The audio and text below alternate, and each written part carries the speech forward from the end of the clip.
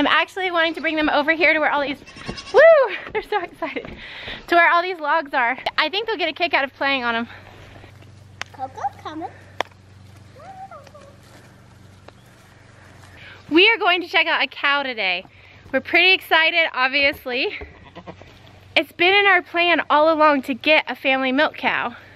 We still have a lot to do to actually prepare for a cow, but we're gonna go check this one out.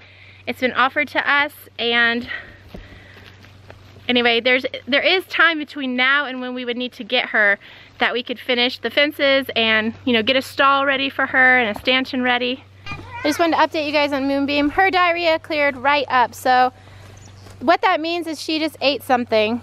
Too much pasture or something in her hay, or maybe something in the pasture that she ate. She's fine though. You may be wondering why we would be interested in a cow if we have 9 goats. That is a very good question. Well, there's a few reasons for it.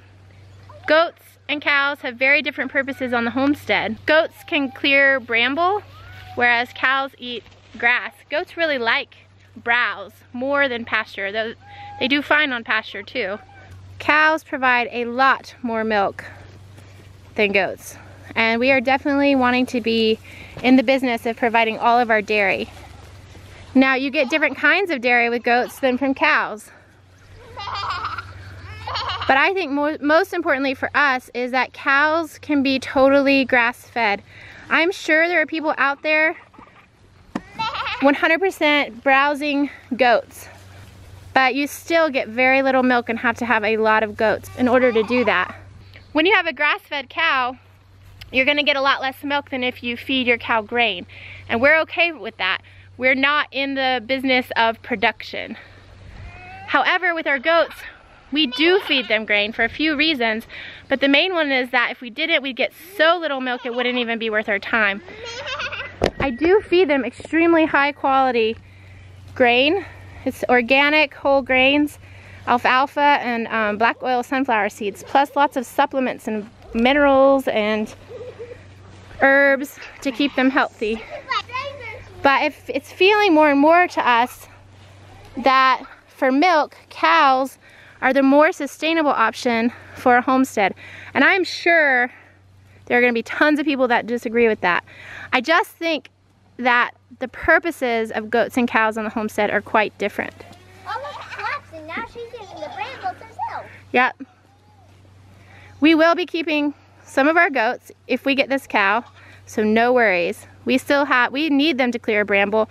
We have a whole pasture. I don't know if you guys can see it from here, but way up there is a whole pasture that we need them to clear for us. After we get our permanent fence around our main pasture in, we will be putting them to work up in the upper pasture to clear it for us.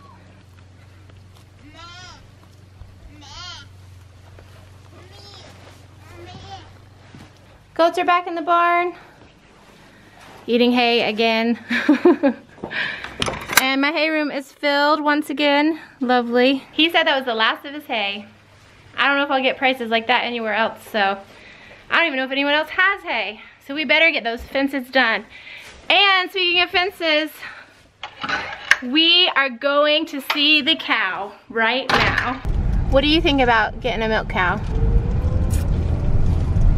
I'm pretty excited about the idea.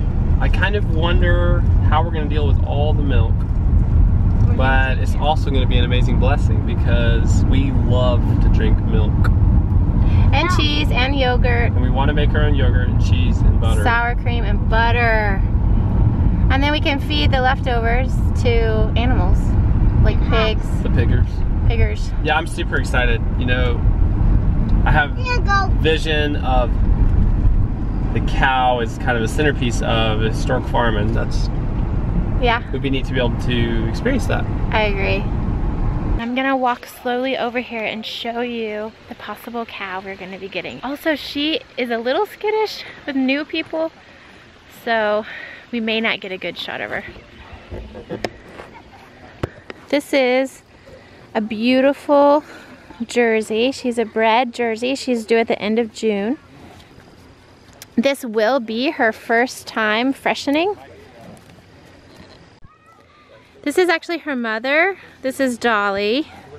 And they actually just told us that we could choose which cow. Dolly is 9 years old and she just had the calf come off, so she's a little skinny. They're working on fattening her up right now. And Dolly is like not skittish at all. You can hand feed her, hand milk her out in the pasture, she'll just stand still. So it's very tempting to choose her. However, not Dolly, that's the kid's nickname for this one, is 2 years old and has a lot of milk left in her. So I'm pretty tempted to get her because she's an old hand. She's an old milkmaid. But then again, I'm also kind of up for and interested in the challenge of teaching this first freshener, or learning with her how to milk and how to stand and how to be calm and gentle.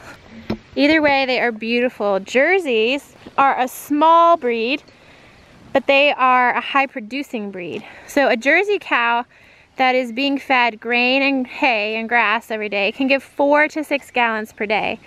Now I've heard of just grass-fed Jerseys giving 4 gallons a day. We don't really expect to get that. We will be calf sharing and we will be doing just grass-fed.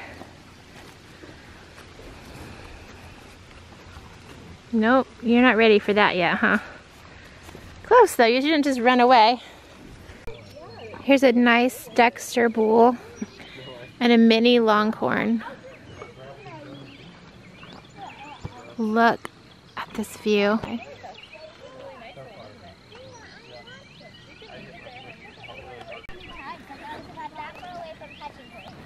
Touching her? Yeah, she's a little skittish because they say that she would just turn her head instead of... Yeah, she doesn't like run. She just is like, I'm not interested in you. Just like that. So yeah, do you think we could train her? I think we could, but the question is, do we want to? Because the mama over there is so chill. Let's walk over and say hi to the mama. And then we'll come back. Totally. See, she's totally cool with people. They say she'll even stand right there and let you milk her. Yeah, right in the pasture.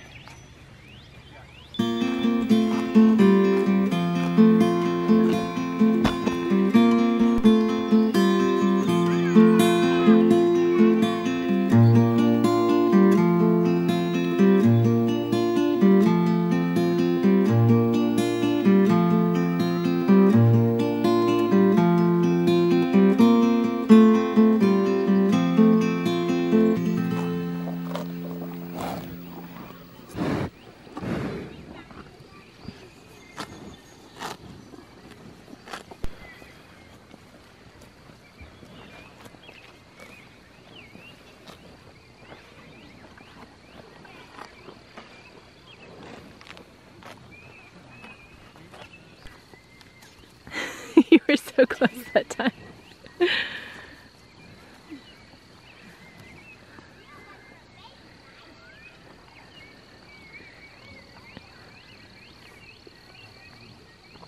I don't want to touch. It's like right before you get there. She just walks away. Which one do you want to get?